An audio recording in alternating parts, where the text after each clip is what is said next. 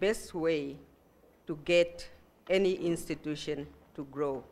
Because once people are empowered and they trust you, then they can even do extra work without being told.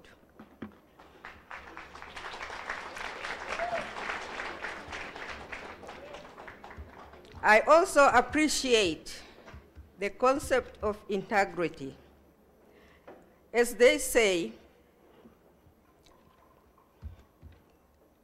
ability can take you to the top, but it is character that helps you to remain there.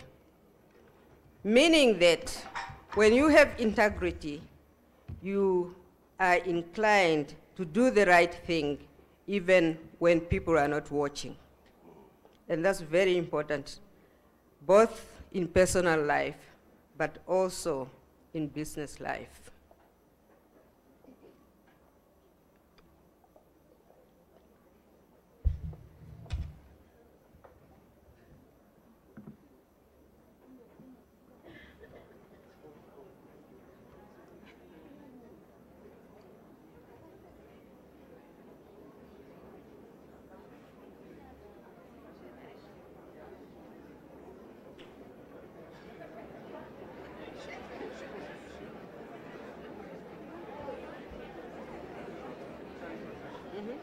You do this. Okay. Then, if we play it now. Okay. Okay, they'll stop it. Yes. And then play. Okay, leave those ones. I have talked about the vision. I've talked about integrity. I've talked about courage. But there is also accountability to be able to accept responsibility for what you do. Objectivity to treat people equally. So, and that comes from the concept of equity, which goes far beyond sameness. Okay, next.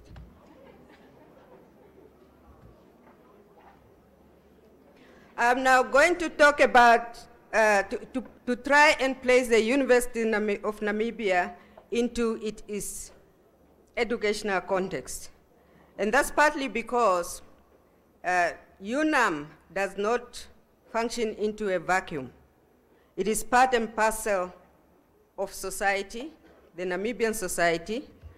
It is part of the African community, and it is part of the international community.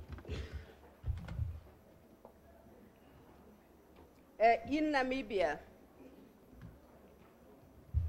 in relation to Namibia, sorry, can you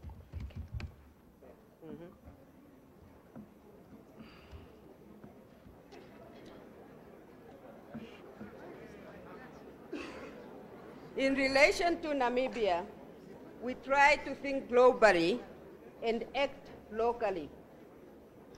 And this is a very important policy statement which gives us guidance as to how we should look at the position of UNAM within the Namibian educational context. I quote, "As we develop our own new ideas and technologies, we become less dependent on important innovations and the conditions that often accompany them. As it helps us become more successful in setting and pursuing our own goals, education is liberating, both individually and socially." Meaning that Namibia is also aspiring to innovate and find solutions to their own problems. In terms of Africa also follow the same spirit. As the statement from the Continental Education Strategy for Africa, CESA, which is actually an African Union body, it says that quality education is imperative if Africa is to attain this vision, generate homegrown solutions to challenges successfully influence, and the challenges that successfully influence the growth of the economy. And not only that, Africa is calling upon us to take the issue of poverty seriously, because that's a major problem in our societies.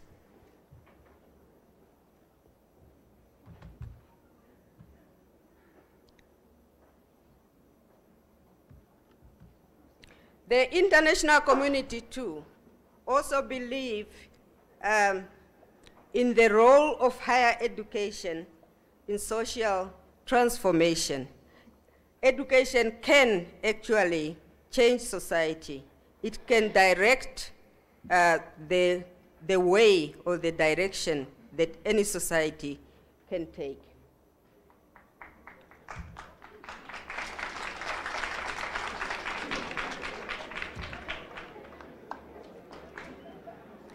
Quo vadis, where is UNAM going?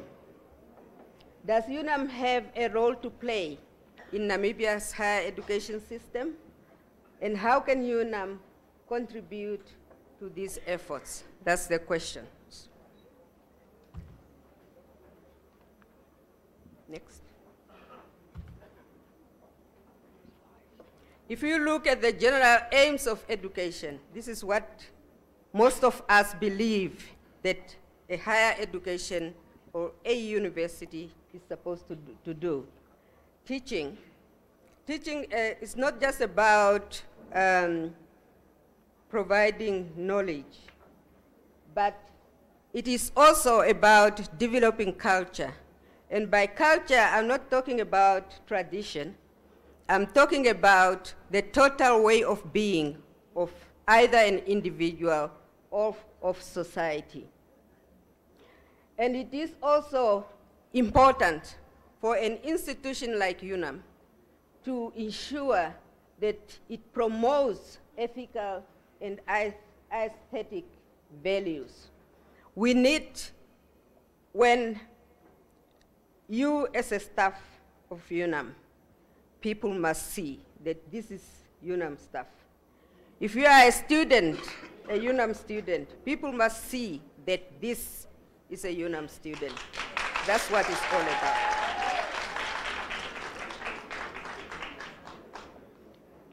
Research has got a great developmental function, because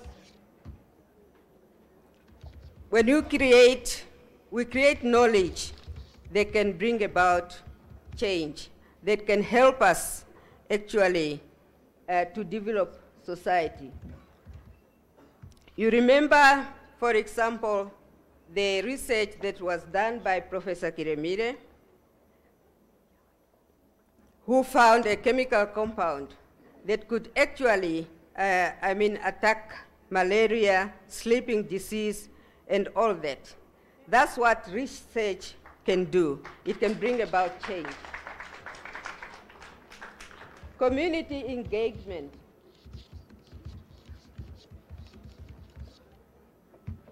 A university or an institution of higher learning is supposed to lead the way. It's supposed to be exemplary. And that's why we must work on our advisory service. And as a university, it is also important that UNAM serve as a catalyst for promoting democratic ethos and social justice within society. And that UNAM can do by being exemplary in the way we conduct business. Next.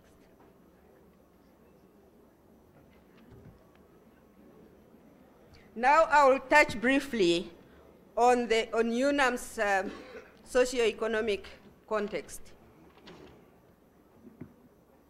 Vision 20 both Vision 2030, in short, both Vision 2030, NDP4 and NDP5 emphasize the importance of reducing poverty.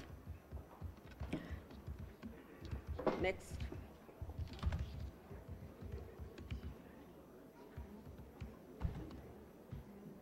Next.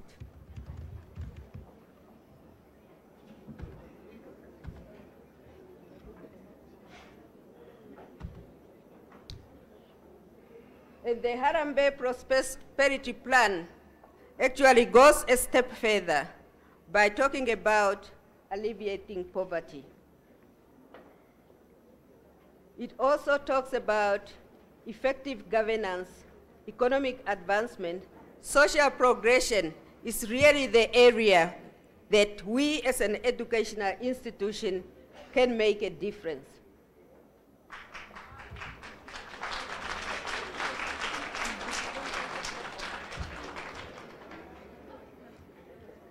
The University of Namibia has got a great vision to be a beacon of excellence in innovation, in teaching, research, and extension services. It has got great core values, but the question is, are these values, for example, part and parcel of each one of us? Because that's very important. There is no point to have good values on paper, but they are not being useful to the university community. So that's why it is important for staff and students alike to internalize these great values.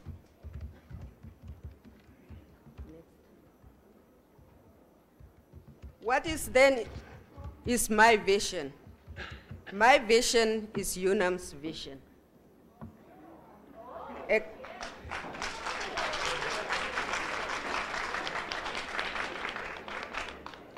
I would, however, like to add, in the spirit that to be a beacon of excellence in innovation, in teaching, research, and extension services, in the spirit of equity and social justice, because it is those two that can lead us towards social transformation.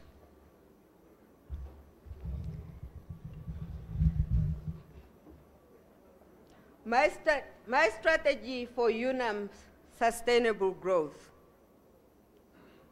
We are living in an era where everybody is talking about lack of money. And that's really a great problem. And UNAM is not spared from that problem. And that's why my very first strategy is to review our expanding administrative structure.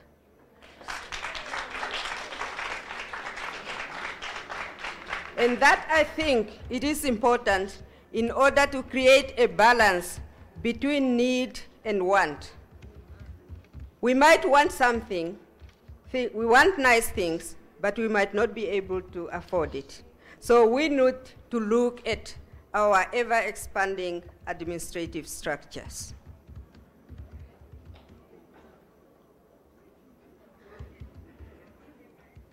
But how do I get to my strategies?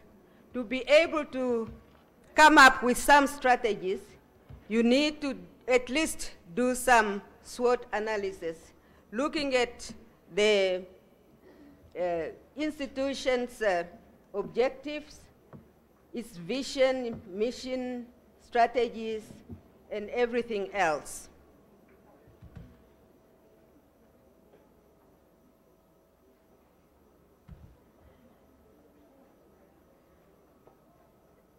UNAM has got, as I did a SWOT analysis, I realized that UNAM has got established governance structure. We have fairly good national and international image as well. It's not that bad. We have a strong academic quality assurance policy based on the National Council for Higher Education and the National Quality Standards. And more importantly, we have available a functioning student welfare system. Am I not right?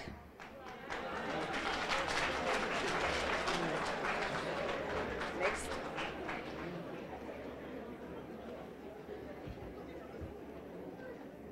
UNAM is also a culturally diverse community in terms of both students and staff. We have people from all over the world, be it staff, those who are coming to assist in one way or another, or be it students from different countries coming to study here.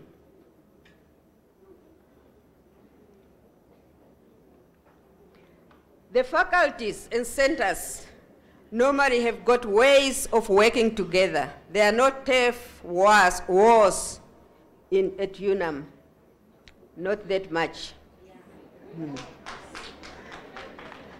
We have national and international partnerships and linkages with leading higher education institutions and laboratories.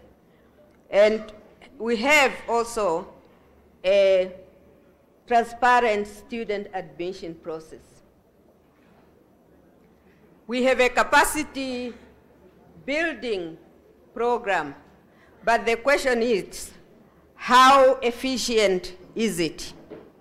I'll come to that, I'll return to that point later. Pardon? Only? Okay. Okay, then go ahead. Okay, yeah, continue.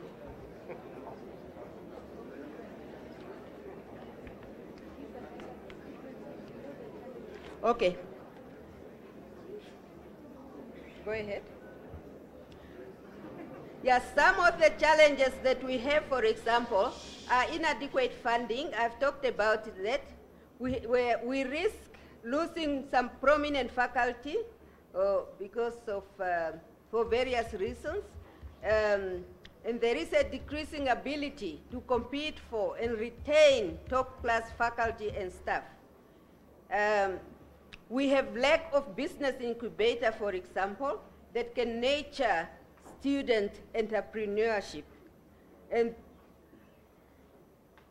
there is a disadvantage in attracting lucrative donor-funded research.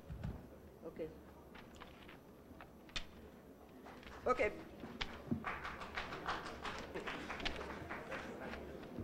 But when all is done, UNAM, despite all challenges, unfortunately I have a few minutes, UNAM is still the premier university in Namibia.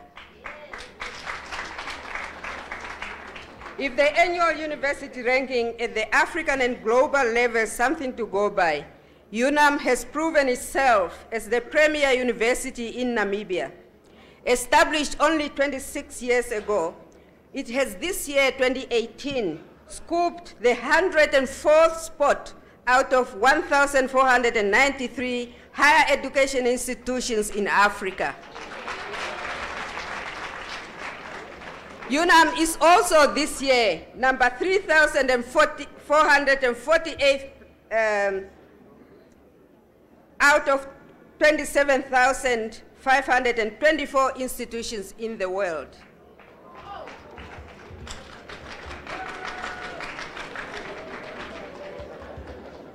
We could still do better than that. I'm therefore proud to have served UNAM for a cumulative 14 years, and thereby having made a humble contribution to its growth and by consequence, Namibia's socio-economic development. Even more so, I am delighted to have an opportunity to compete for the top leadership position of our esteemed institution. I believe I have what it takes to take UNAM forward.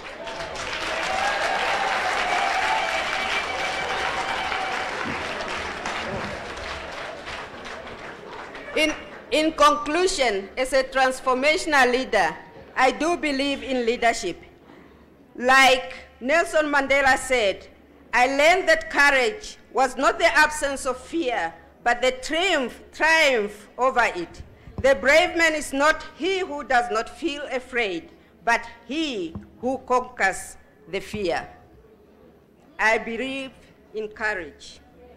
In conclusion, will's ability may take somebody to the top. It is character that makes the difference in people's lives and that of the institution. Academic skills and competence may not be enough. A transformational leader, transformation leader understands that leadership is not about title and authority, but serving people and community ought to take precedence. To move the university forward towards sustainable growth, therefore, entails that providing top-level academic leadership for the development of relevant policies and processes that attract and boost research funding for the university. Championing campus community engagement and interaction, understanding the university's strategic and action plans, increase industry learning experience through attachment and internship to improve employability of UNAM guidance. As Dr. Kwame Nkrumah said, countrymen, the task ahead is great indeed, and heavy is the responsibility, and yet it is a noble and glorious challenge, a challenge which calls for the courage to dream, the courage to believe, the courage to dare, the courage to do, the courage to envision, the courage to fight, the courage to work, the courage to achieve. Thanks, Prof. Time. There is no security on this earth. There is only opportunity. UNAM has opportunity to secure the future and contribute meaningfully to the socio-economic development of Namibia and humanity.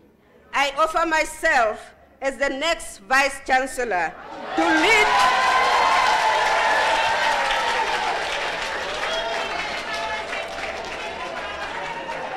Prof, you are out of time. To lead this noble institution to greater height for the good of our country and humanity at large. I thank you. Thank you very much.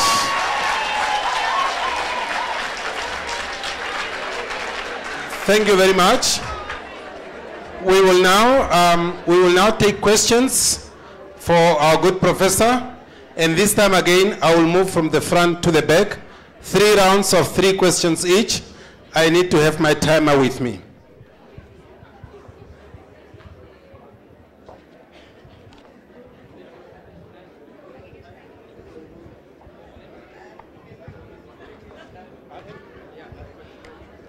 All right.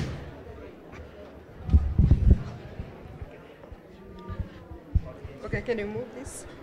Alumni coordinator.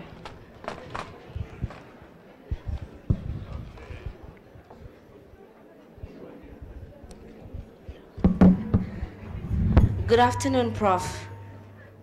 Good afternoon. Good afternoon. I'm this side. Oh, yeah. Good afternoon, Prof. My name is Kashiwanwa. I'm an alumna of the University of Namibia. I have just that one question. I'll possibly say I was looking at the SWOT analysis.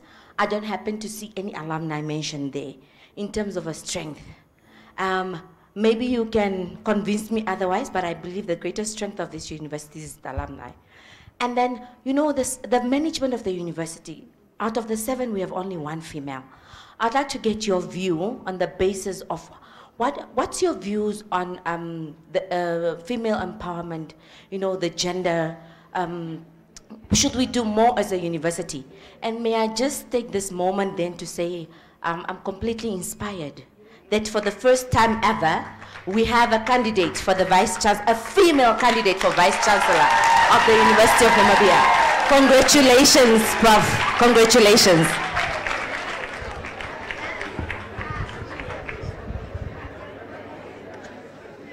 Mr. Nakuta, still want my module to be regraded. Eh? Good day, my name is John Nakuta. Elizabeth, I would be very frank, and I would want you to, in a very frank manner, to respond to this question. How would you respond to the view out there that your appointment as the new VC might be a curse rather than a blessing? And why do I say so? One, we've got the sad reality of political patronage in the country. Secondly, we've got this reality of jobs for comrades. And thirdly, we've got your own personal political background that may count against you. So how would you then respond to this? In addition to the challenges economically that you've mentioned, your appointment brings another additional challenge, and that is being your political background. Thank you.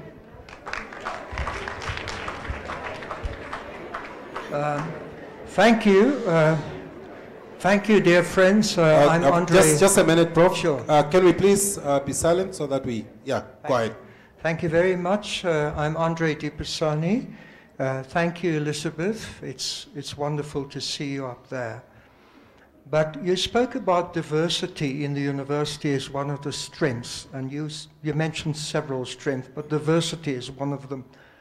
The challenge in university is not just managing diversity, but using it as a foundation for building a culture of learning and building a metropolitan culture that can transcend the divisions amongst the diversity. How will you do that?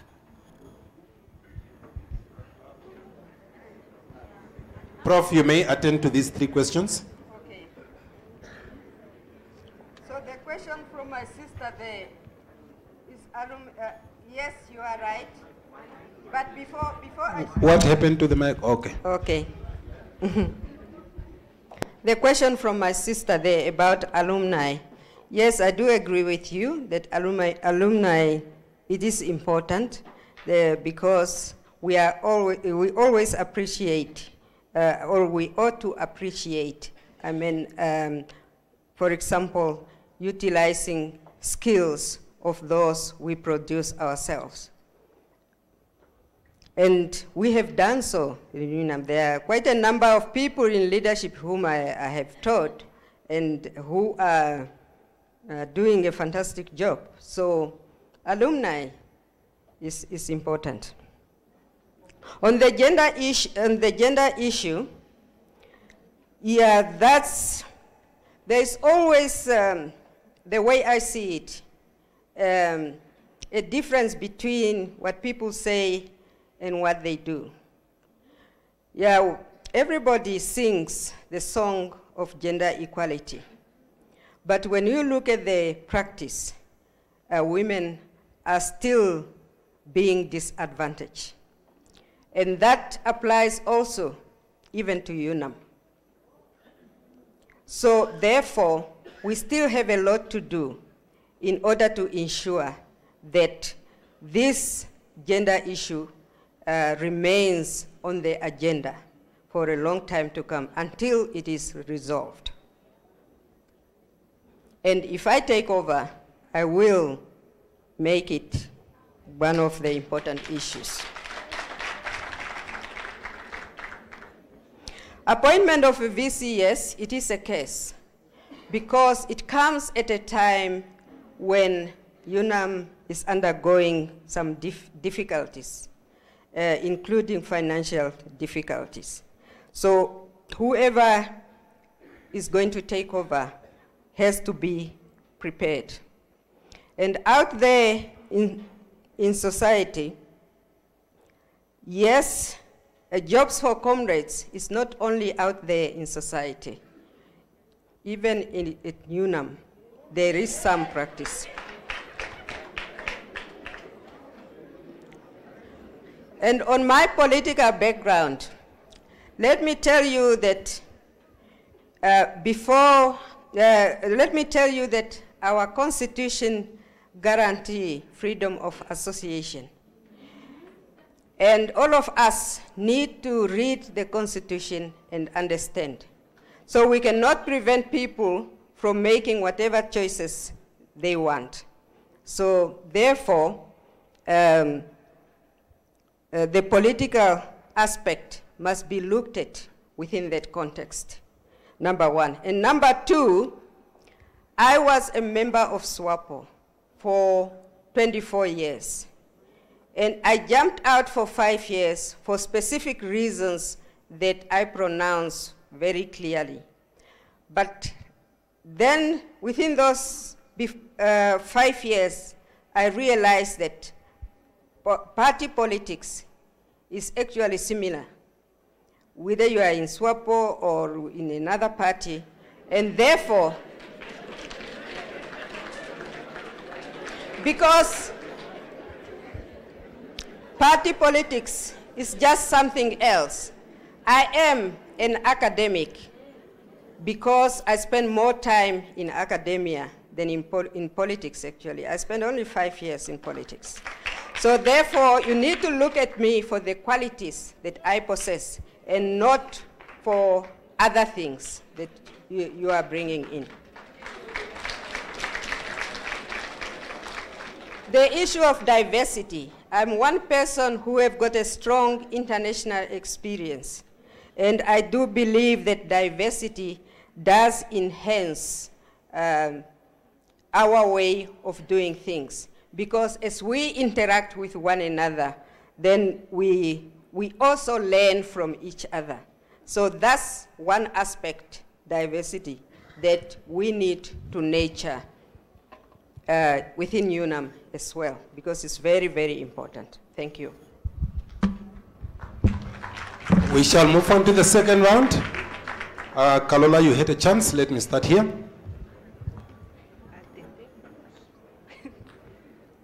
Afternoon, Professor. My name is Eba. I'm a graduate student in Bachelor of Art, Clinical Psychology.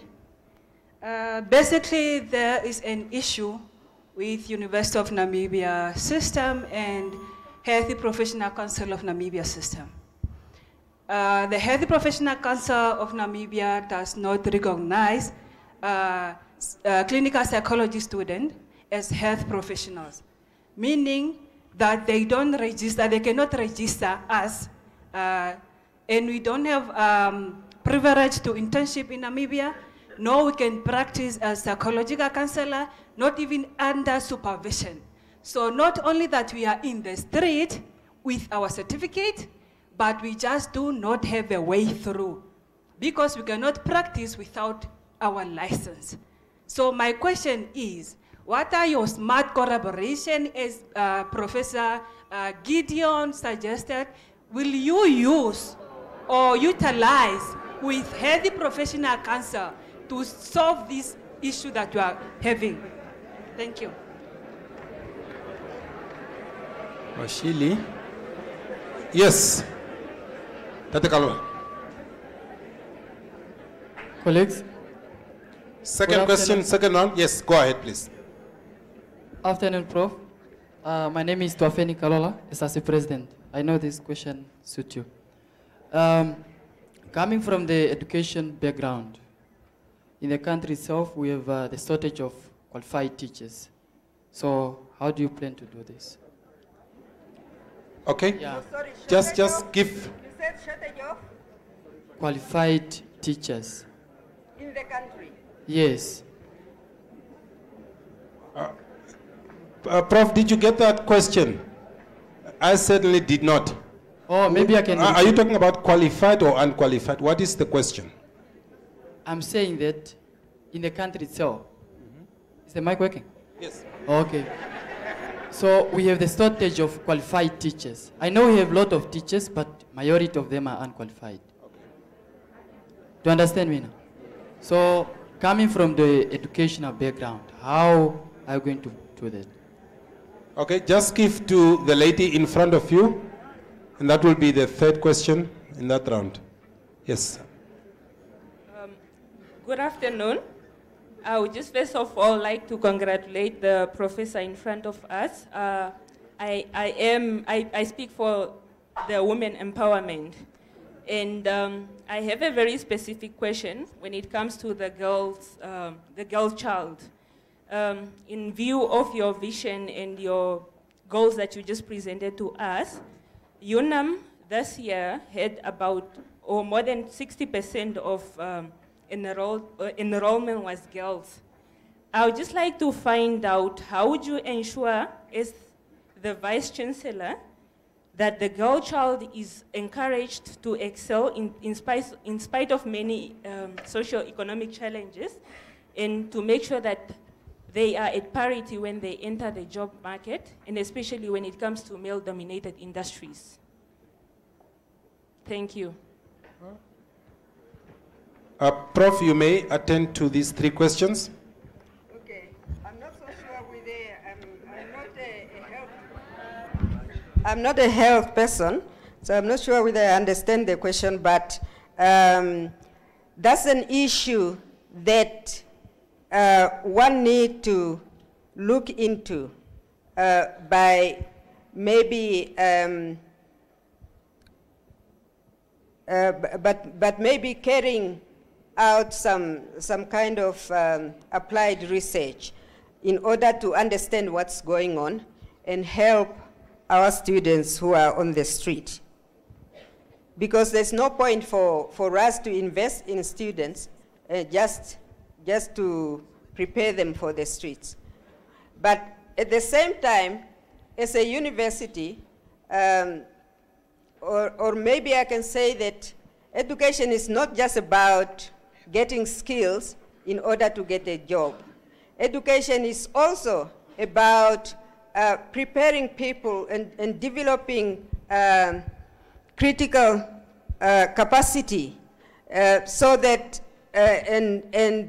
so that people are able to take initiative and be able to think out of the box, so that even when they end up being unemployed, that they can do something else. So we must rather also emphasize that point. Then we can help more people than just everybody searching for a job. The shortage of qualified teachers. That's partly the reason why the colleges were actually added to UNAM, so that we can improve the quality of teacher education in the country. And as you know, the pre-primary teachers, for example, many of them were completely untrained. But now, because the Faculty of Education has developed a Bachelor of Education in pre-primary education. So, and that will help actually to produce more qualified pre-primary, primary teachers. We are now training everybody actually, from pre-primary up to secondary education level. So UNAM is doing something right, at least. The issue of the girl child. I'm a gender-sensitive personality, and gender is not just about women, it's about men and women. So what I have noticed is that as we invest a lot in the girl child, I see some improvement, that when you look at the people graduating, for example, at UNAM, 60 to 70% are women and only maybe 30% are men. Why is that? So because these efforts we have been making, they are bearing fruit. So we need also to consider the male child so that we can bring them at par. Okay, it's your turn. Thank you. Thank you, Prof, for your presentation. I just have one question for you. You said that you are a transformational leader, which implies that you are an agent of change. Now, I wanted to understand in a few lines, 2 or 3 lines, what is your blueprint to change or transform the status quo of UNAM? Thank you. Okay, pass the mic. And I will go to the good professor there, my sister there, and then move there.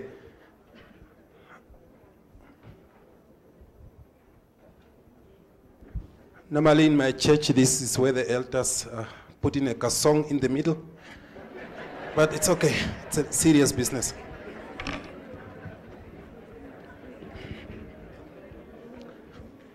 Prof, let me start with the student leaders. Thank you very much. My name is Elizabeth, and I'm the Speaker of the Student Parliament.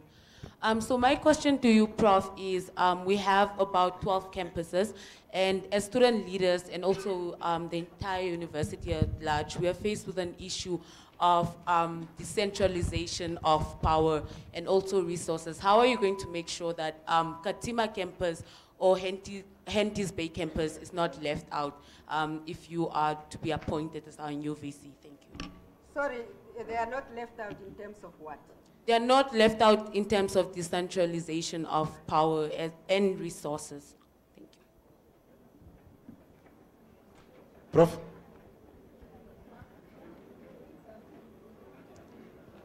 Thank you for your presentation. My name is John Mfuni. I'm in the Department of Biological Sciences. My question relates to the current situation where some of our graduates that we have produced are not employed, which suggests that perhaps we are not employed, which may suggest that we are overproducing. But I'm also aware that the politician would like to have more students access the university education.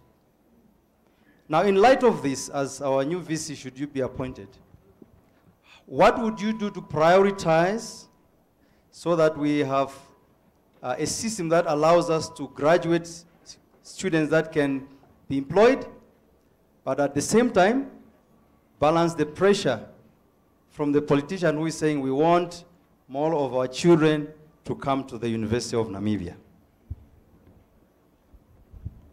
Okay, Prof, you may attend to those 3 before we go to the last 2 questions on the side of the wall there.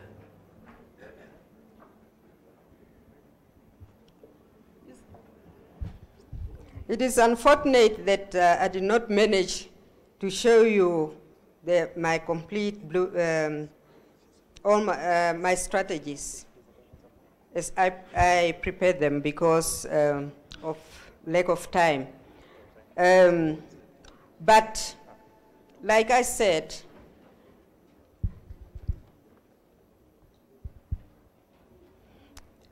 if I take over as the Vice Chancellor of the University of Namibia, the university is in this critical condition where we, for example, depend too much on government funding. And I think the way forward is to find ways of mobilizing our own resources in order to minimize dependence on government funding. And that is because, and that you can do by developing a strategy to mobilize funds. It is you can also do that by strengthening research. But by research, I mean quality research, because when you are coming up or coming out with quality research, then people will be more inclined to support your research programs. So I would, for example, do something about the research output of the institution, so that in such a way that it can actually bring in funding in order to improve our finances. And secondly is the issue that I talk about, that our administrative structure is ever expanding, and that we need to take a second look realistically in order to create a balance between want and need in terms of financial prudence. And there are many other issues. I mean, if I had more time, I would elaborate on that. Okay, the issue of the fear of being left out. I don't think that Katima campus would be, less valuable than the main campus. So, Katima campus is a UNAM campus. HP campus is a UNAM campus. And wherever there is a UNAM campus, we need to take care of, as an institution, we need to take care of those campuses. So because if they are not productive, because things are not right, then it's also, that can help, can lead to taking us down as well. So it is important that all campuses are taken care of. UNAM overproducing, and then the politicians who want to have more students graduating. I think that just goes back to what I said before, that education is not just about giving you some narrow skills in order to do a certain job. Education is much more than that. It's supposed to produce independent thinkers, people who can take initiatives, people who can, who are innovative and come up with new ideas. So, so we should not just, look at the function of education in a narrow sense. We have to look at it, the function of education in a broader perspective, that education is more than just narrow skills. So that's what I would say about that one. So it is good actually, the more the merrier, if we can have more people having access to education.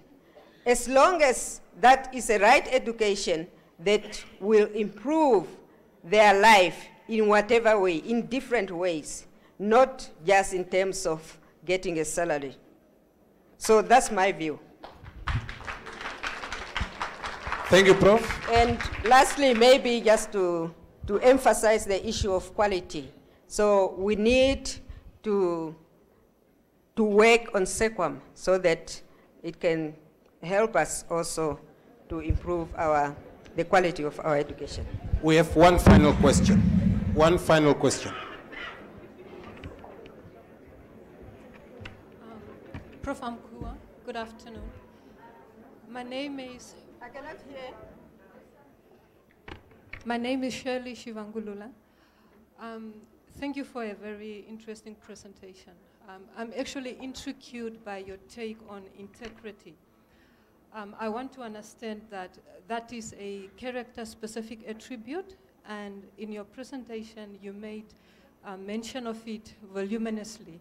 Okay, my question to that is, how would you, or maybe what strategies would you put in place, and how will you be able to measure integrity as a character-specific attribute in your operations, should you have the opportunity to sit as the latest Vice-Chancellor of the university?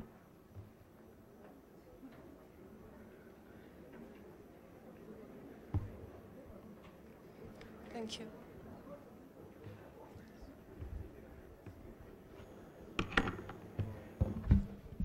Like I tried to mention, the issue of integrity is connected to the development of character. And how do, within the university setting, it is actually possible also, I mean, to, you have seen, I mean, you know that UNAM have got core values. And part of that core values is also integrity, also feature there. So the way to ensure that integrity or ethical behavior and so on, I mean, are made part of people's culture. And as I said, I don't look at culture in a narrow sense. I look at culture, the concept of culture, in a broader sense, meaning that it is their total way of life of an individual or groups of individuals within society. So the issue here is, the key issue here is to ensure that those values are not just on paper, but that those values become an integral part of people's culture, be it the staff, be it the students. And if you can manage to do that, then you have won, or you have moved a step forward. And that, if I take over, that's one aspect that I will take care of. And that's partly because I believe in personal growth. And if I take over, I will make sure that there is a program within UNAM that tackles the issue of personal growth, so that we don't just concentrate on institutional growth, but we take care of the person as well. I thank you. Thank you very much. Ladies and gentlemen, let's put our hands together for our candidates. Thank you, Prof, and good luck.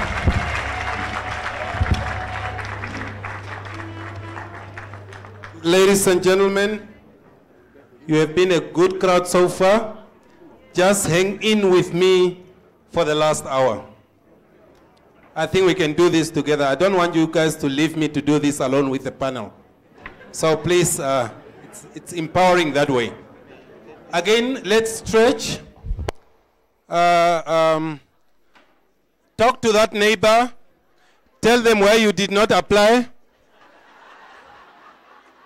and what your plans are for your own future. And maybe after 6 years, we will talk to you here.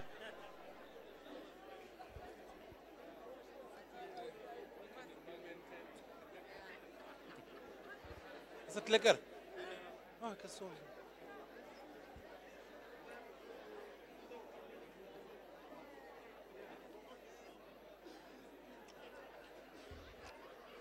And you can only apply when the position becomes vacant. People are wanting to give me CVs already. No, you have to wait for 6 years. And while you are stretching, I will invite our final candidate so that while their presentation is setting up, you are able to stretch more. Oh.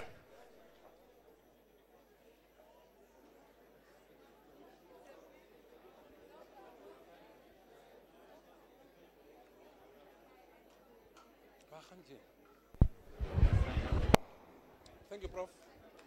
Good luck.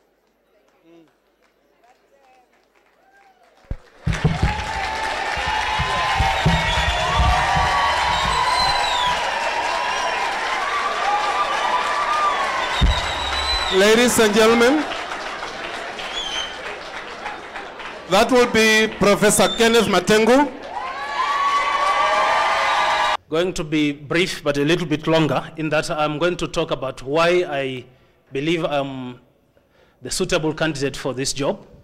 And then I will outline the UNAM mandate and my response as a VC to that mandate, and how the current situation is of the university in the context of the economic challenges.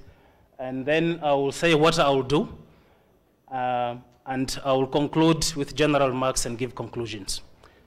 Now, who am I?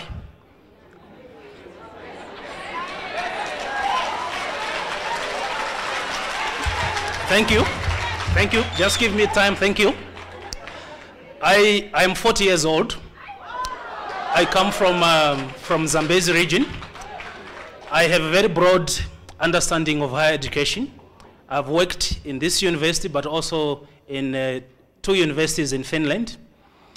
And I am going to be borrowing some of that experience in terms of how I'd carry out the VC role.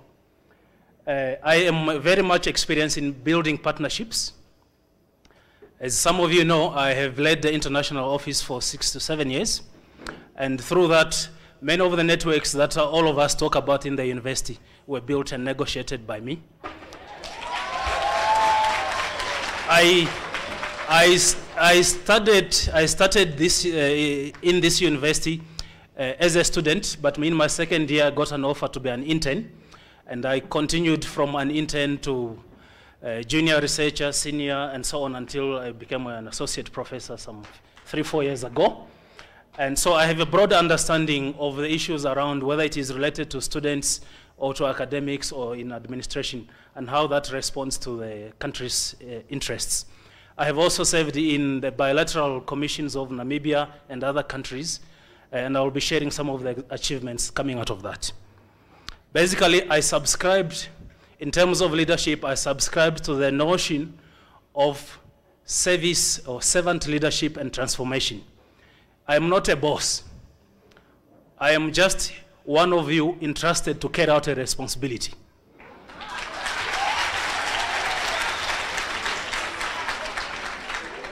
In terms of qualifications, I believe in self-development. So I'm doing my, what you could call 3rd PhD, because I had a postdoc as well, in higher education management at the University of Bath in England.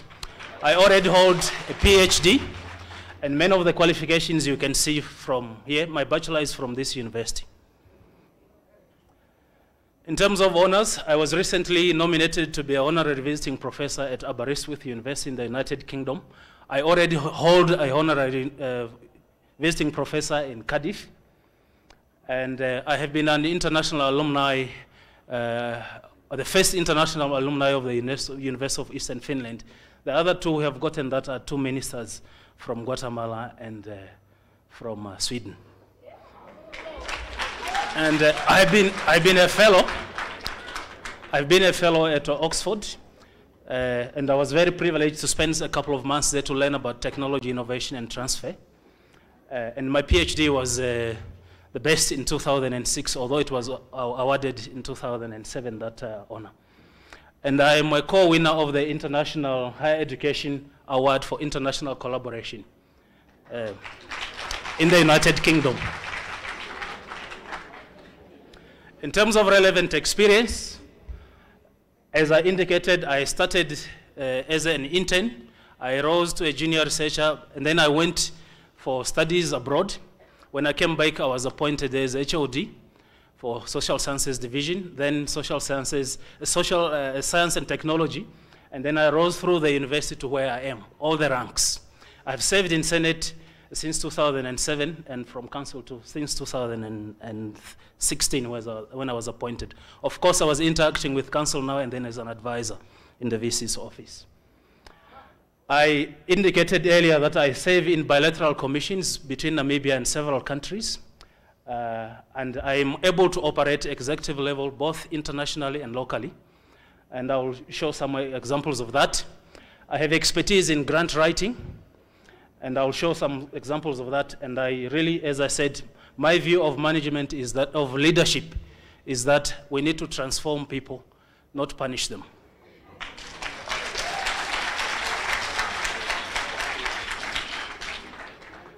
In terms of resources mobilized, I must say here that these are not resources that have only been mobilized by myself. I'll point out those that have been mobilized myself, but I believe in team leadership. And my office has been able to generate all these resources that they invest. In some of these, we have managed to procure vehicles for the university and laboratory equipment. Masters and PhD students have also been trained in this. One thing that I would like to point out, perhaps is just two. Currently, I'm leading a team that is doing the national public sector innovation policy for the government of Namibia. And that is a task that is very challenging, but I have also done other work for government in the conceptualization of the My Namibia, My Pride campaign. I wrote the concept, though then it was given to consultants for marketing. But many of these, let me just point out that one of the skills I have learned in bilateral negotiations is through the work with KfW, the German government. You know that our engineering faculty has benefited, and Katima will soon be benefiting as well, many millions of euros. When we go there to the bilateral commissions, you have to do pre-work. You have to network and engage ahead of time, because many proposals go there. And the write-up, the scientific work is done by our academics, but I do the politics. As VC, that's my job, to do the networking. I will speak a little bit later about the research and development campus that I have worked on as well, which is being considered for funding by the UK government. Now, the mandate of the University of Namibia, you all know it. I don't want to repeat it. My response to that, how do we link this mandate to national priorities of government? The first thing we need to ask ourselves as a higher education institution is, what is the purpose of the kind of education we train for? Is it for self-reliance? Is it for its own sake? Is it for the promotion of international competitiveness, for sustainability? And is it our job to develop character in the people we train? And when we answer these questions, we are able to link it to the national priorities of government. But I want to point out that our enrollment must always keep in mind the National Human Resource Development Plan, which sits in the National Planning Commission. Otherwise, we have mismatch in terms of the skill sets that we need. My role as VC, I know the UNAM Act speaks to the VC as the chief academic and chief administrator. But my understanding is that modern higher education requires going beyond this role. Being an ambassador, being a networker, being a chief resource mobilizer, leading on strategy, mobilizing resources, interacting, engaging with government, and ensuring that this institution is moving forward, keeping in mind the interests of the government and the commitments it has internationally. So what are the challenges? I believe that many of you know what the challenges of the institution are. We have quite good strength, and I'm not going to repeat them because we know them. I just want to point out there that one of our strengths is our asset base. We have $2.6 billion asset base, but we treat it as a liability. We have got to capitalize on this asset base. It's a strength that we have. We are also a major brand. We are brand international. When I was sitting in the international office, we were getting requests from other governments to give them quotas for student enrollments. Of course, because of infrastructure, we can't do that, but we are a brand that is there. Now, weaknesses, you know the challenges we have with our UMSs, the performance management, the high workloads, the absence of monitoring and evaluation, and the dependency on the state, but also the incoherence between our academic programs and planning. We approve a program in October, we make it start in September. Imagine the stress that comes with that. I want to stop that. In terms of opportunities, we have a very major opportunity. That is our own act. It's enabling us to borrow, lend, develop assets, invest, and so on. That act we have not utilized. But you know that since I came in the Research and Innovation Office, we now have inceptors, and I'll speak to that in a moment. But we also have the opportunity, because we have moved into intensifying research and innovation, we have opportunities for alliance with the industry, because we have prototypes that we can take to the market. It's not our job as an institution to really do the marketing, but we can channel it through inceptors and engage the industry, because we've got to focus on our core mandate. R&D potential, the alumni network, in my view, it's not a strength, it's an opportunity, because they're out there, they serve as our ambassadors. In terms of threats, competition from other higher education institutions is going to increase, whether we like it or not, and we've got to prepare for that. The prevailing economic climate in the country is also a challenge, in that we may be graduating people who can't be employed. So we have got to be versatile and keep this in mind and train people for future jobs, not the current ones. Then the mismatch of the resources I've already indicated, and so on. Now, just to give you an example, because there has been this talk of government not cutting budget and so on and so on. When you look at the data, you will see that government has been supporting steadily this institution. From 1992, we started with 7.8 million in 92. It has been going up. The only thing that has been falling is that this growth, in terms of the state's support to UNAM, has not been matching our growth and our expansion. And this is a gap of engagement, in my understanding.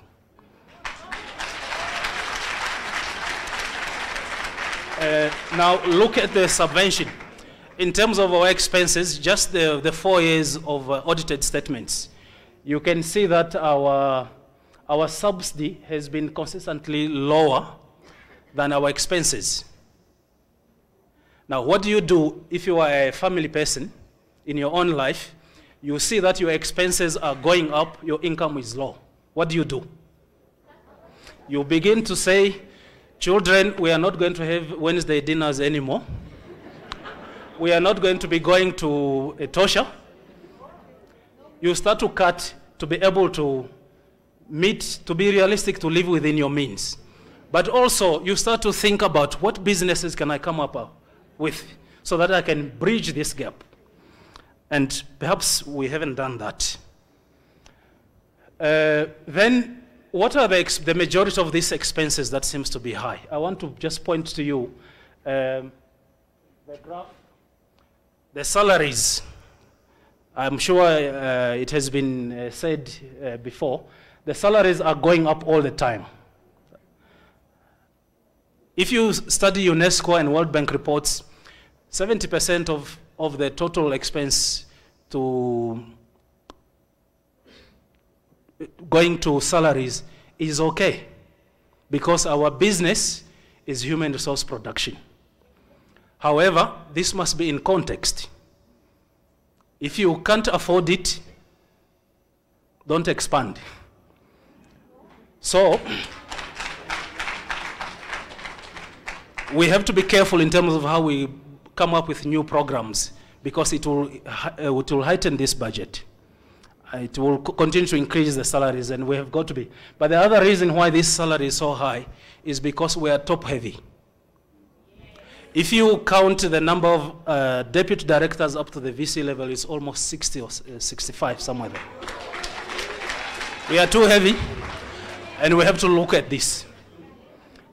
But there are other expenses. Municipal expenses are also very high. We could invest in renewable energies to keep them lower.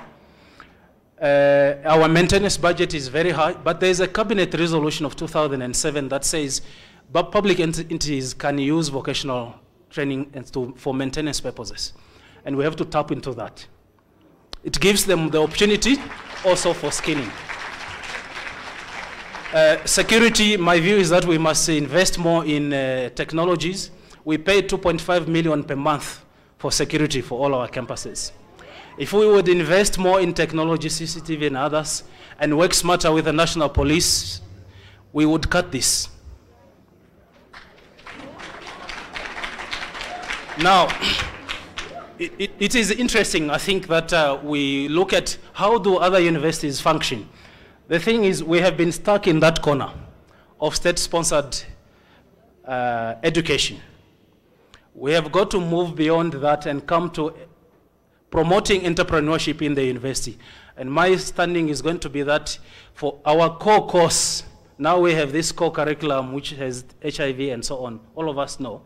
But I would like to introduce entrepreneurship, sustainable development as core courses that everybody does.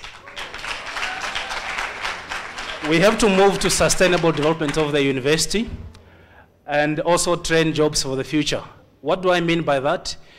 In mining, for example, or geology, we should not train them to just extract resources. We should train them to add value. In our transport engineering, we should be training them for the engineers that can operate bullet trains, not our old ones that we run here. Massification, I know this is another thing that has been pressuring the institution. We should just take students. For me, it affects quality, and we've got to be careful about that as well. So what will I do? I must say here that I am not necessarily against our current vision, but my view is that as a university, everything we do now, we must set it up such that we are able to function as an international university. So my view is that my vision is to be a sustainable international hub of higher education, training, research, and innovation by 2030. You would know that our own vision currently doesn't have a timeline. So we wouldn't know when we have achieved it.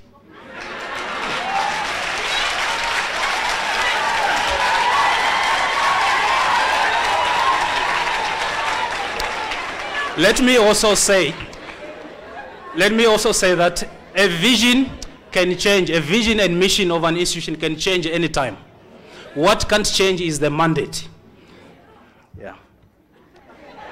So, I have a plan. I have a plan of what I'm going to do. First thing is performance management. Why? Because we all need to know what the institution expects of us. And we have got to understand what is our role in it, what is the benefit that we get into it. So it will start with me, and it will come down. These are the action plans. There are 7 of them. I'll talk to them in a little bit more detail. But I just want to point out to you that I have categorized them in terms of administration and finance, in terms of academic affairs or teaching and learning, and in terms of research and innovation. As I said, performance management, it will start with me. I know this has to be a consultative process between the unions, the teachers, and everybody else, but it is simple. We set targets together, we initiate commitment, we set targets for measuring the progress, we link it to consequences, good or bad, and we review the effectiveness of the system. So I'm sure it's going to be easy, and it's going to target all those areas that I'm indicating there. We must not forget that this would be in the context of our strategic plan, using the balanced scorecard as a tool for it. IT governance in the university that I envision when I'm VC, these would be the standards. These would be the standards. I don't want rushed things. We introduce things when we are ready, when they are foolproof. In other words, they cannot be fooled or hacked. I will not speak too much, but those are the standards. Now, in the context of where we are in the UMS system, what do we do? What is worse? To implement a system that provides little or no value to UNAM, or to fail to implement an IT system that could have provided value to the university, but it is underdeveloped or poorly managed?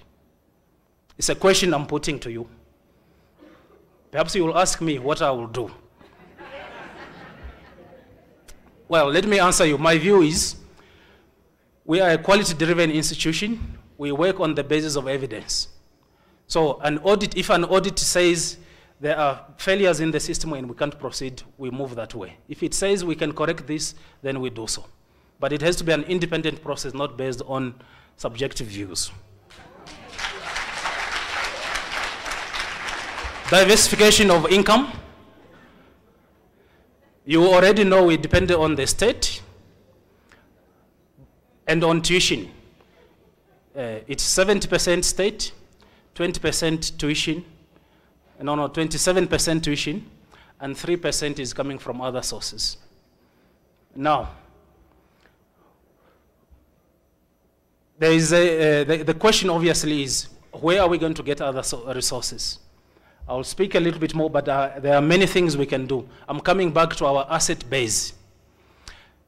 In terms of Regulation 29 of the pension fund, institutions, those pension fund, institutions that are running pension funds are required to invest in unlisted investments, about 11%, and I think it is moving up of their budget into education, infrastructure, and health.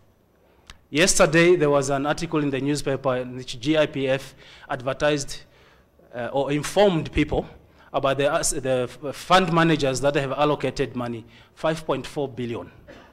This money is there for us to engage. Our act allows us to do so. I must point out that although we have a pension fund, we are not allowed to do, but there are other mechanisms. The pension fund value in the whole country is about 220 billion. And all this money is there for investment, and we need to go there and get and engage. We have a challenge in terms of collection of tuition. At the moment, the university is owed about 500 million. We are unlikely to get that money in terms of the current situation. Our revenue collection has been weak. I don't know how much, but it has not been efficient. And what I will do, I will securitize that student debt. What do I mean by that? I will sell it. There are people who have the appetite to sell that debt, to buy that debt. It's 500 million, they can buy it for 450. The 50 million is their profit. The 45 they would collect from students. This is doable. I have already discussed this with some others. I also want to have targets for the units that we have earmarked for income generation. I will not say which one, but I do know that at the moment we are spending 4.5 million on salaries in one entity, but they are giving 700,000 income to the investing. Is it worth keeping that unit or not? I'm not saying we should abolish it. I don't want anybody to lose a job, but I'm prepared to engage in terms of those assets and how we can assist to make them more efficient in terms of income generation. Now, we have established this company, Inceptus. This is the value of what we can get out of Inceptus. I don't have much time to get into detail, but once implemented, we would be making 400 million income annually. We can already deal with the debt issue that we have and the gap in funding with this mechanism, especially if we get into property development, asset management, and centers of excellence that would engage with the industry. The benefits to students and staff, we can build housing for students. Students can actually own shares in this company. In Finland, that is the model.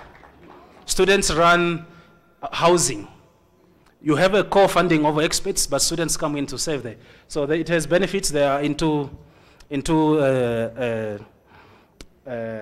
they get opportunities for learning, internships, and so on. And our staff, we could move also in terms of supporting them for housing, which is a crisis at the moment.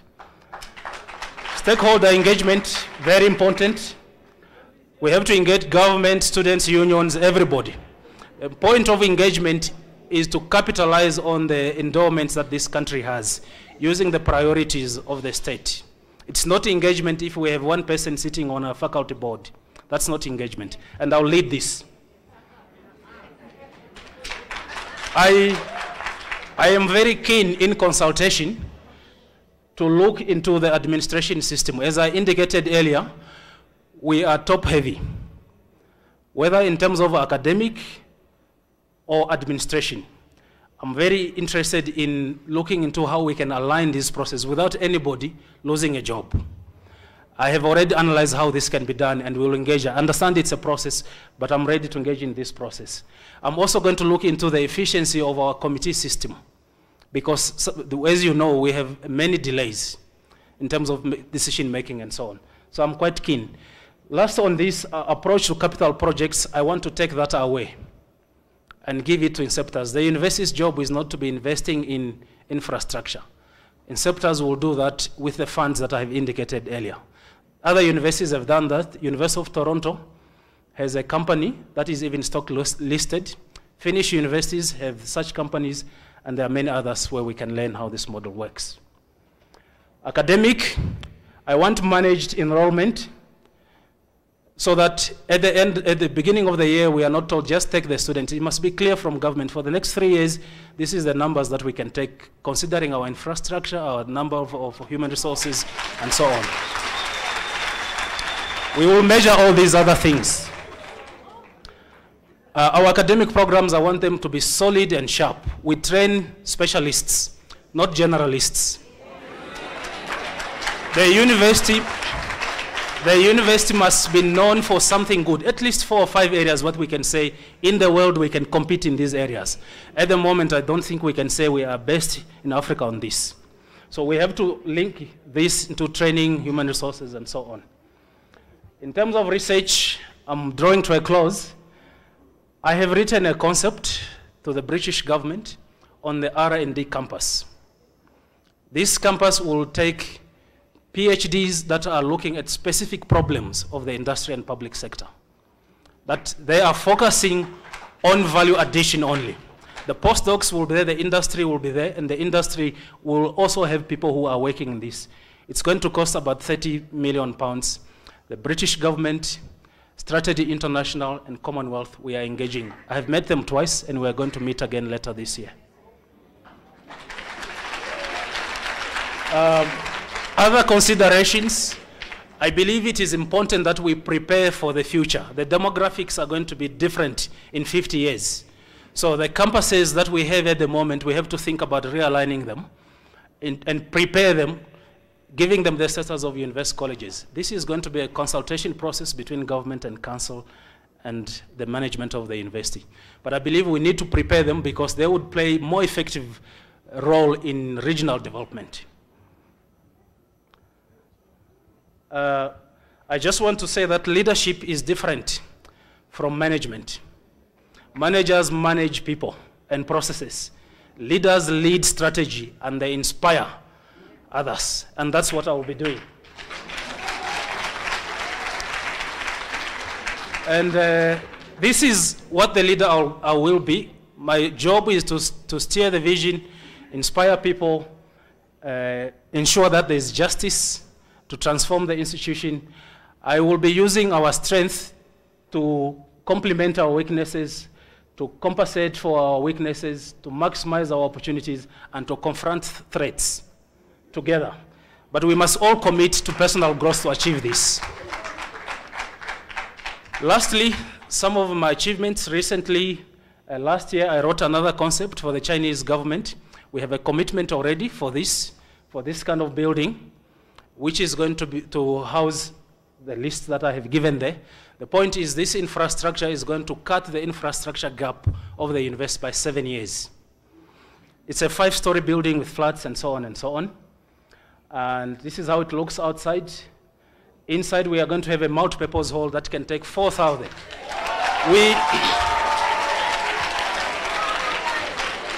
We will now be holding our graduations on campus.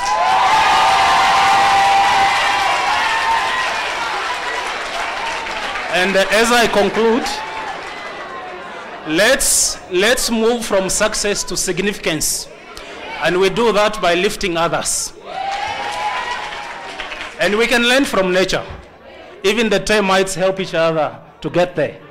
Because together each achieves more. It's hard work and we can do it. I thank you. Thank you.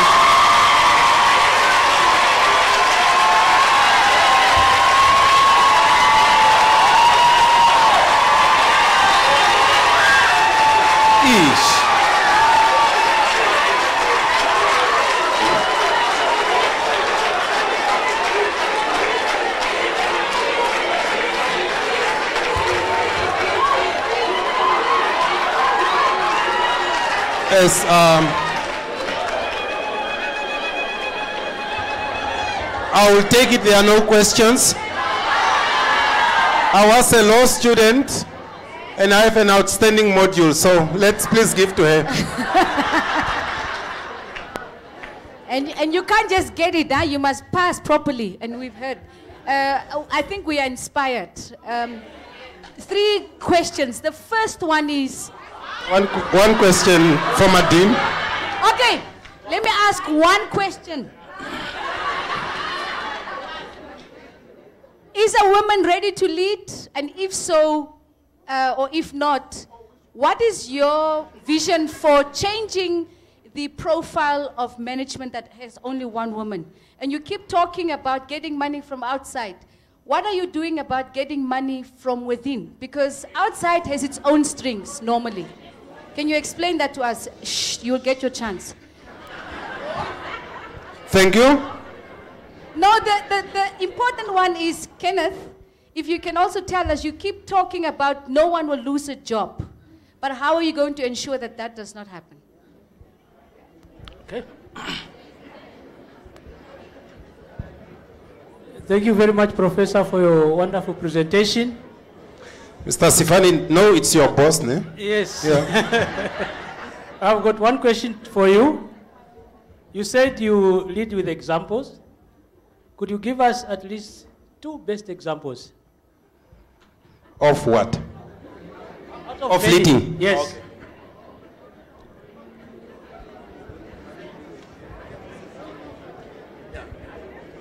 Yeah, thank you very much, Professor. I'm really enjoying your presentation. Let's listen. So, Professor, you are mentioning so many things, but I would like only confine myself to one question with regard to the IT. We are all in the world of a digital society or technology, and now when you go to the other countries, like you mentioned in Finland, Estonia, there people, you don't even see people queuing either in the bank or even the medical doctors. They're just having prescribing, it's called e-prescribing, e-prescribing. School, e-healthy, e-school, e-service, e-bank, e-ticket, and so on and so forth. My question now is... Mic closer. Now, how do you help the university and the country at large to transform from manual to digital society? For this round, we'll take 4 questions at a time. Just keep them short. Thank you. I'm just tempted to ask. I shouldn't have asked. Thank you very much for your presentation, BBC. The question is, from your global networks, can you give us, let's say, programs, can be academic programs, that you have benefited from, so that at least we may know at UNAM that we are likely to benefit from such? Thank you. It's over to you, Prof. Matengo. Thank you very much. Let me start with the last one. Sometime last year, we began engaging with NetBank, and I chair that committee. You have seen that during our graduations last year and this year, NetBank is there. They are sponsoring our graduation by 350,000. That's a benefit. I know that this is something that can be improved, and we are continuing. There's a portfolio that we are working on. So that is one example. The other is we signed an MOU with UNDP on the collection and provision of evidence on sustainable development goals. Part of that is for them to co-finance research chairs in specific areas that we will develop. And we already held a conference with them jointly, and there will be another one, I know, a joint one with economics and social sciences. So with those networks, we have been benefiting. But in addition to that, we have also signed an MOU with NAMWater, in which our students in engineering faculty are already doing their masters on those projects. NAMWater is committed also to supporting research chairs. In terms of the E thing, when I said we must train for the jobs for the future, I meant that there are different revolutions that have taken place. We talk about industrial revolution. Maybe we are teaching for that level, but there is an IT revolution nowadays, and we need to be preparing, and that is the essence of that R&D campus. It will be focused on that. If you recall, you will see here that there is IT, logistics, and big data. It's all about there. It is in there. I know the situation in Estonia. I've been there. They even have what they call e-citizens. You can have citizenship of Estonia while you are here. It allows you to do business. So this is my approach, and we need, in order for us to achieve that, we must consolidate high-quality programs. We can't just expand. We have to have people who are dedicated, who are specialists in this. In terms of leading by example, I think that was an academic ambush. I'm kidding. Let me give an example of in research. When I expect our academics to produce papers, I also task myself. I produce 2 to 3 papers a year, even though I'm very busy. But I do it because I'm saying others must do it. I'm expecting others, but I do it by example. When I bring in resources, when I bring in grants, I plead to the principal investigators on those grants that let's not take the money into our pockets, those professional fees. Let's identify a master's or a PhD student that can benefit from that. We must empower others. It's our job to give others a chance. And I do so. I have 2 students at the moment that are masters, that are doing their masters, that could have not done so if I had taken that money.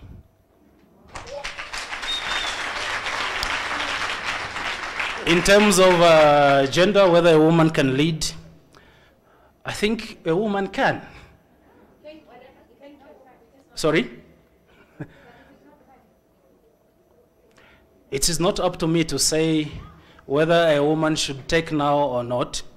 The most important thing, I think, for all of us is excellency. That should be the benchmark. But I see the value of that question in that I have looked at our student records. Although 64% of our UNAM student graduates are female, it's a good thing. But when you go to master's level and PhD, it dips. So we need to do something about that as well. And what I'm prepared to do is to make special scholarships in line with, and there are many bodies that are financing women, to make those possibilities possible. But I think this is also a national issue. It requires us working with government to make legislation that allows families, that allows women to pursue their careers and still have families. And as I said, SVC, it's my job to network at that level. In terms of your other part of the question, money from within, we get money a lot from abroad, and I think when we create a grants office, we could get even more. The challenge that this country has is we are not so much having that mentality of philanthropy. And again, this is engagement. Maybe the private sector doesn't know what we are capable of. They don't see value in us, but we have got to engage. There are other resources that we have obtained, obviously, locally, from different agencies, from the Prime Minister's office, from NAMDIA. They just sponsored 650,000 for a development program. MVA has funded our Allied Health Sciences program, and so on and so on. There are several others. And I think the cracker in this is engagement. Did I leave? Okay, I keep saying nobody will lose a job. I really don't want anybody to lose a job because I don't want to inflict pain on any family. I want all of us to come to the university happy and to go home happy. Not to be worried about home when we are at work and being worried about work when we are at home. I don't want that. So, what I'm going to be looking at is best fit. If we are able to get people where they are most skilled, we can crack this. And those of you who have analyzed, you would know that there are people who are the right people in the wrong places. We have got to put the right people in the right places. Thank you. There was a question from the Dean of Economics on specific, I think you said specific academic programs that you could say you have. From other networks that you could say you have. I think I answered it. Did you? Okay. Yeah. Doc, Prof, I'm this side. Yes. A very good evening to you. I'm pretty sure that you are aware that the conscious generation is actually delighted that we have two, or there are two candidates as part of its own that are aspiring to take charge of the premier university. Now, in terms of Agenda 20, no, there are two candidates that are part of the conscious generation. Okay.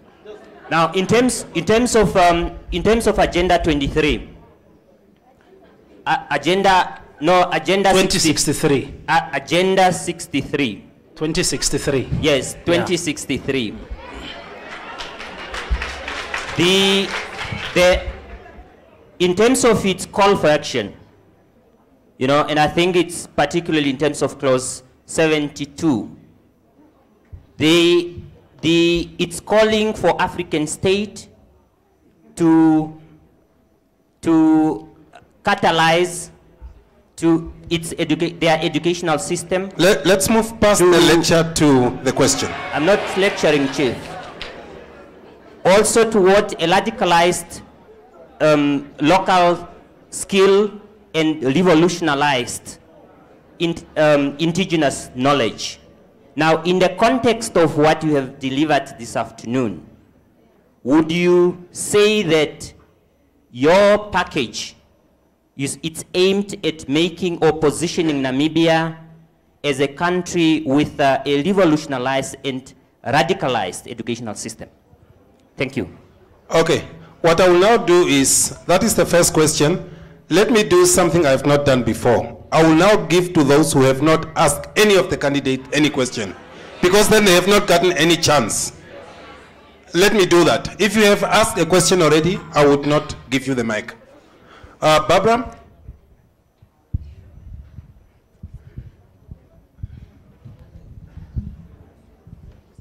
Thank you very much, Prof. Matengu. I was very interested in your statement regarding the transformation of administrative sections into business units. I wonder if you could just elaborate on that.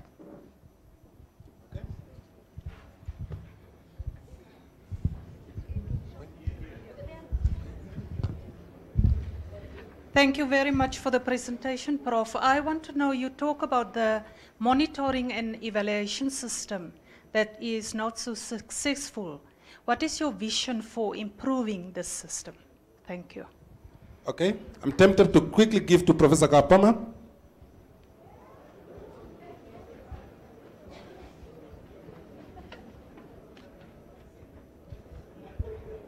Thank you very much. Not Professor. Please. So that you aspire. I will call it. No, thank you very much.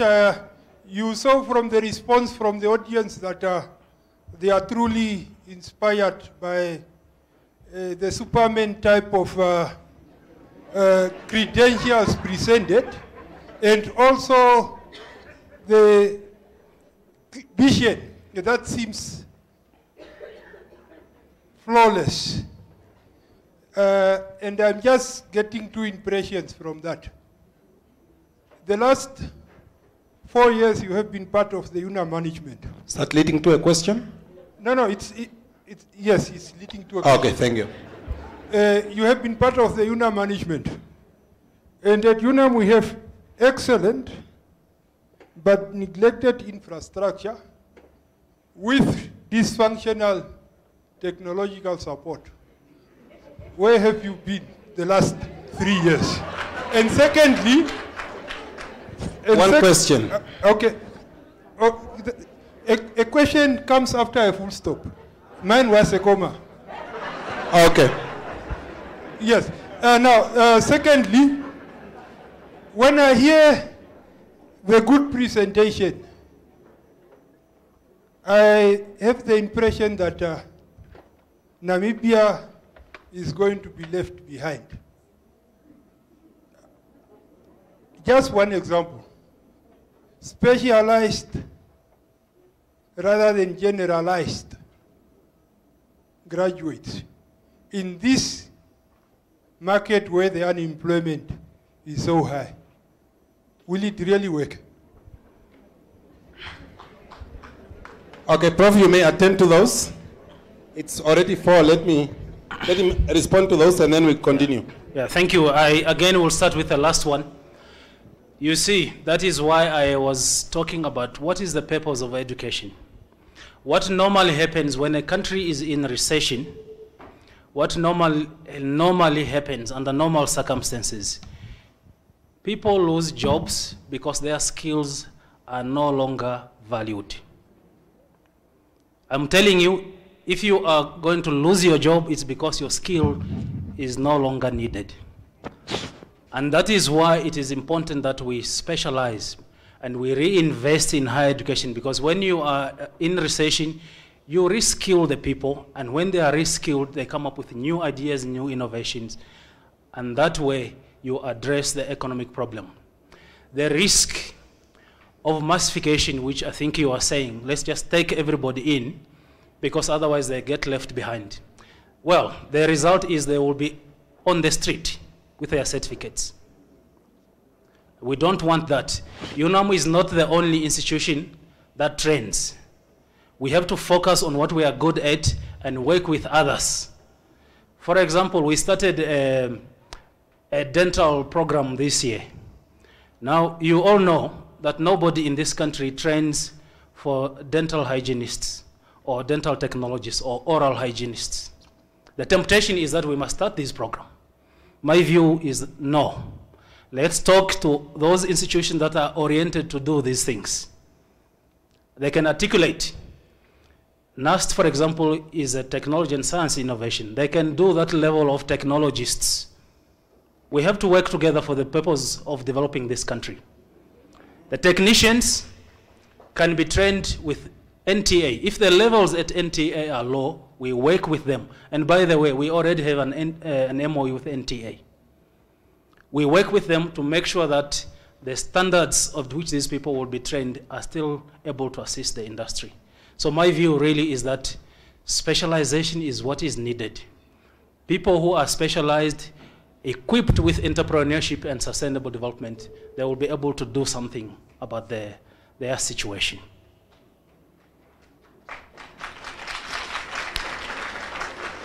I have been part of UNAM management for the past 4 years, you said. True. Leadership is collective. You don't do and push things that you want only as an individual. Leadership is collective. You state your views, you put your argumentation.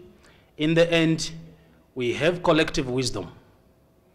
What I am saying here maybe has not been possible for whatever reason, but I am very much aware of the challenges that we face, the challenges that we have been facing, and I believe we can turn this around. It's now the time to do so.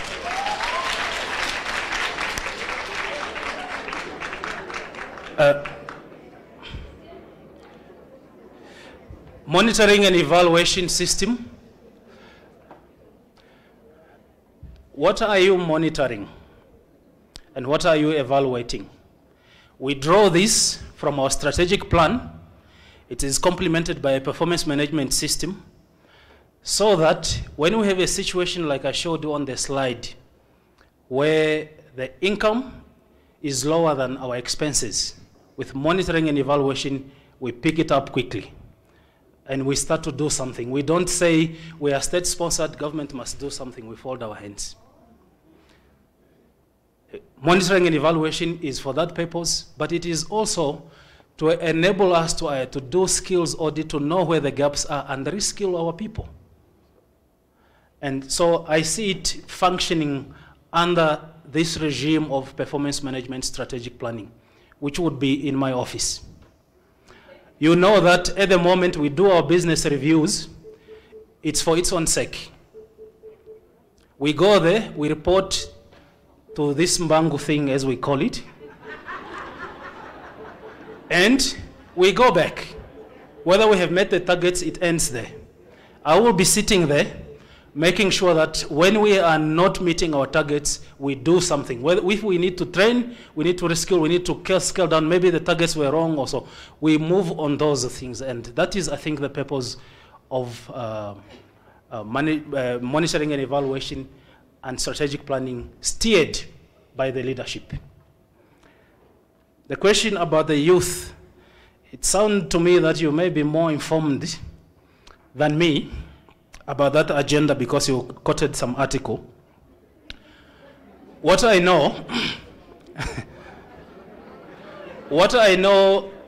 serving in the Association of African Universities, you know that the Association of African Universities is linked to the Pan-African University, which is linked to the African Union. The vision of this Agenda 2063 is scaled down to those regimes. And how it works is Africa has been divided into 5 regions. And the one where we belong to, we have not agreed as SADC who should take lead. So what we have been doing as Namibia, I know, we are sending our students to Jomo Kenyatta University of Agriculture and Technology. You would know, and I negotiated this, you would know that they supported our first 3 cohorts of graduates for engineering. Their commitment was to come and support. So the Agenda 2063 scales down, yes, to the youth, but it is not to say the youth must now be radicalized. It is to say the youth must take responsibility. There must be the change that they want to see.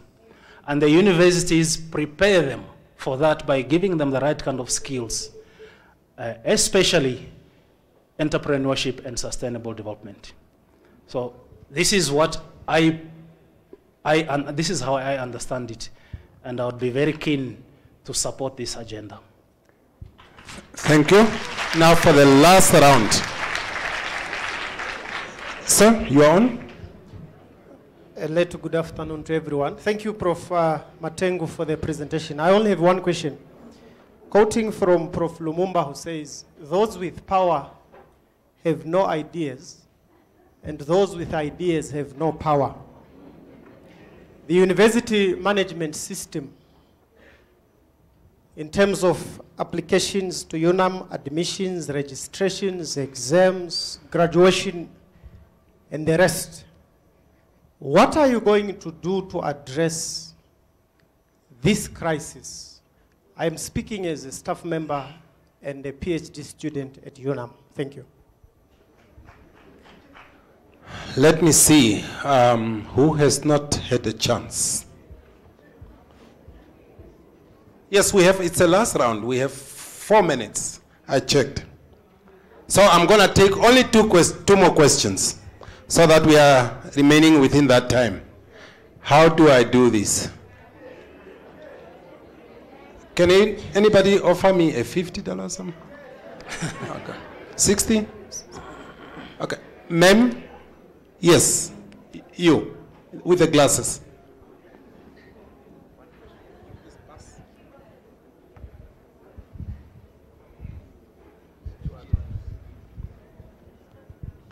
Good evening, everybody. My name is Lina, and I'm a student here. My question is, in your presentation, you mentioned weaknesses of UNAM. Now, my question is safety of students on campus not a weakness? And if it is, what are you going to do to ensure that women students are not harassed by taxi drivers at the gate, that the windows are not smashed, and that the students in transit on campus are not mugged and robbed? Thank you.